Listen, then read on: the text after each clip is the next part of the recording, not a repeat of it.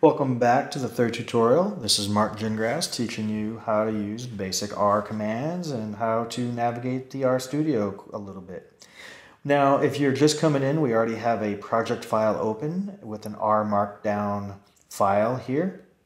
We're going to disregard that for now anyway, so let's hit the little X on it and close it out. As you can see, it's still in your bottom right-hand side where the files are. It is under the RMD file. If you click on that, it will reopen and appear like magic. But we're not going to mess with that right now. Let's get it out of the way.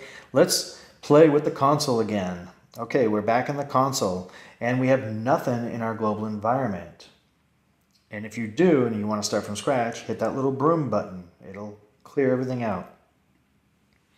Okay, now in R, it's a statistical, it was built for statisticians back in the day. I don't know the whole history of it, but they deal with a lot of numbers. And when you deal with a lot of numbers and big data, you deal with usually matrices. Everyone should kind of have a feeling for what a matrix is. Think of it as a spreadsheet full of numbers. So you have rows and you have columns and you have numbers in every single cell, just like a Microsoft Excel file would.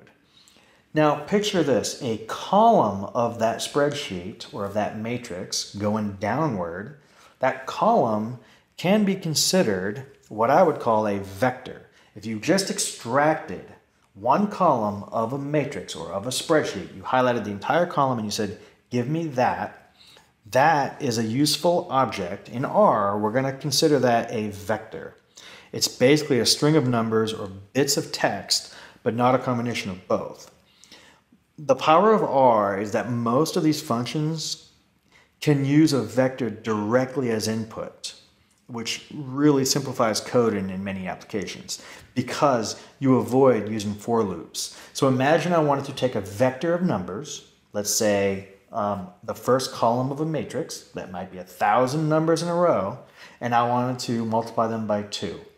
Well, the old-fashioned way, or the other programming language way, is to run a loop and iterate through each and every single number and multiply each number by 2 and restore it and things like that. So with R, you can typically just take the entire vector and say, multiply the vector by 2, done. Anyways, we'll walk through some of the internals of that as we progress through. First, let's assign a vector to a variable. We're going to call this number 1. And remember, the assignment is the less than dash. You can actually use an equal sign too, but it's preferred to use the less than dash as to not get it confused with the equality or the equivalent or the is something actually equivalent to something else. Does number 1 equal in some languages? You'd use double equals to say, hey, don't assign this, just see if they're the same. Anyways, number 1 equals. Now we're going to use this letter lowercase c, open parenthesis, and as you can see that it closes the parenthesis for me, yours should as well. If it doesn't, shoot me a message and I'll walk you through how to fix that. It's in the settings. Now this C stands for, just like I said in Excel, column. It's like a column of numbers. So think of it as a vector or a column. And we're going to put numbers in there. We're going to separate them by commas, like a comma separated value maybe. So like maybe the number 1, 4, or 1, 3, 4, 7, 10, 11, whatever we want to put in there. These happen to be all integers. Now remember, we're in the console. You can just hit the enter button. Boom. Now you'll see in your values up here in your global environment, number 1, the variable called number 1, takes on the values. You see some of this notation is a little bit confusing. It takes on the values of num, which is a numeric, 1:7. What does that even mean? It's actually 1 through 7 memory slots. 1, 2, 3, 4, 5, 6, 7. That's 7 numbers are stored into number 1 as a vector. Just like that C, the column. So if you count them across, you'll have 7 elements of this vector. Now, I said we can do basic arithmetic, but we can also put that entire number 1 into functions, like a function like sum. Normally you would do sum 2 plus, or 2 comma 2, and it would give you 4. Sum 3 comma 5, it should give you 8. Now, you can also do 3, 5, 4, 5, and it'll give you the answer. Wow, that's pretty cool. In other languages, you'd have to actually define, if you had 3 parameters coming into the function, you'd have to define that separately than 2 parameters or 1 parameter, etc., etc. But luckily, R takes in columns of numbers and it gives you back results. Almost everything in R that you're going to come across, you have to kind of think of it as columns of numbers, even if it's just one single number. It'll really help you kind of internalize what's going on. So let's do a sum. Instead of putting in an actual number, we're going to put in our variable called number1, and I hit enter on that, and it sums them up to be 40. You can count them and double check that it does. 21, 25, 27, close enough, 40. Okay, so that's cool that we can do that. We can also do number1 times 2, and look what will happen now. It actually doubled the numbers. 2, 6, 8, 14, 20, 22, 8. Pretty cool. You can see the old numbers here still. So it did double them. Now, if I type in number1 again, you'll notice that they're not doubled. Interesting. Here's why. You didn't assign the doubled number to anything. If you hit the up arrow on your keyboard, it'll bring back the last command that you've done. Number1, hit up again, it'll go back as far as you want. Just keep hitting the up button. Little shortcut method. Hit up twice or get to the point where I did number1 times 2, and this time we're going to assign it, and we're going to assign it back to itself, number1. Now before I hit enter, I want to show you that, remember that the right-hand side of the assignment operator, the right-hand side is evaluated first, and then it assigns it to the left-hand side. So you don't have to worry about, well, that's a weird assignment. I can't assign it to itself. Well, it doesn't. In memory, it's actually making copies and doing all kinds of things. So number1, it's going to take the number1 vector or column of numbers, multiply each one by 2, and then it's going to assign that entire vector to a new variable called number1. And number1 will be a vector. Now look also, before you hit enter, that number1 up here with the 1, 3, 4, 7, it will all double in just a second. I hit enter and they're doubled. So now number1, enter, they are definitely doubled. Now of course R comes standard with statistical things, like if you want to take the mean of number1, it'll give you the mean, which is the average. Now let me give you another shortcut.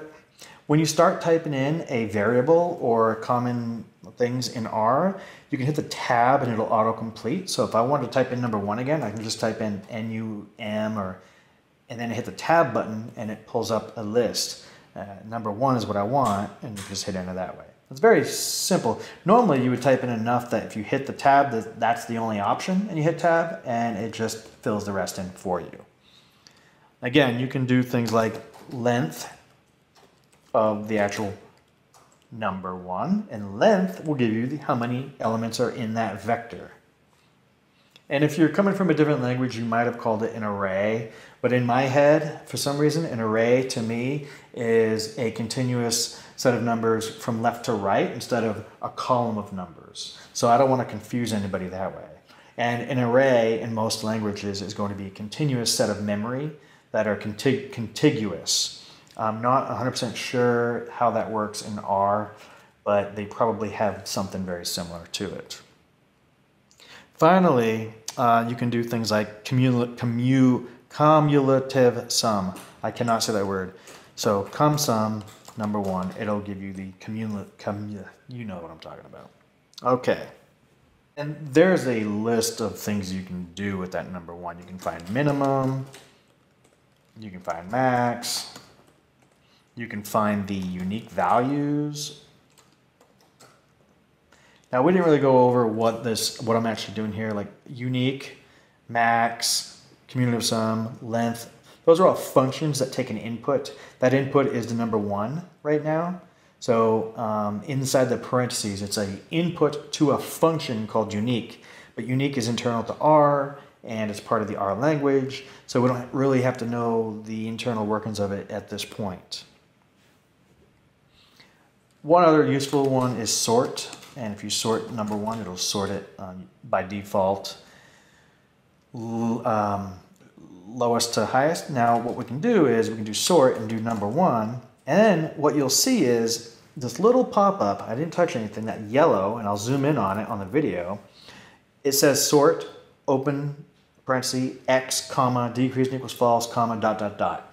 That's a lot in one take, so we're gonna break this down to just the x and the word decrease equals false. The rest we'll cancel for now. But number 1 is the x. It's saying, hey, sort takes in parameters. One parameter is a set of data. And that data that we're bringing it in, the function is calling it x to give you an idea of, hey, x, my data. Our data is contained in the variable number 1. So we're going to put that in that slot, the x slot. It's in order in this case. Comma, if I put a comma in there, and actually if I hit tab with the comma in there, it'll actually bring up the parameter listings. And this decrease equals false, we're going to go down and it's going to give you an example of what that means. Should the sort be increasing or decreasing for the RateX method, da da da. So it's a really helpful tip. And I'm going to hit enter on that. I'm going to type in true. Now when I hit enter, it's going the other direction. So whenever you have a function and there's multiple parameters, you can get hints by doing those techniques. For example, maybe we want to do a round of, so round number, we're going to round some number and see how this one has something similar. It says round x comma digits equals 0. So the default is digits equals 0. We can override the default by saying digits, and again you can hit the tab key and learn how to do all that stuff. Digits equals 2, hit enter, we have 2 digits after the decimal. Digits equal 3, we have 3 digits after the decimal. Again, you can start typing in round, and once you hit that parenthesis, that little yellow box pops up. At this point you can also hit the tab button and it'll give you the parameter values. The order doesn't matter if you type in x equals and digits equals. Digits equals 3, and now I'm going to make x equal some number. That's fine. But when you start doing things like without the x, you're going to run into problems. So the order only matters when you're going out of order. So make sure that you understand that concept. I think this will wrap it up, and I'm sorry I did not get to the R notebook, but the next lesson I should. I hope this video was useful, and if it was, leave a comment below, let me know how, and also subscribe. That'll help me grow my channel and continue creating videos like this.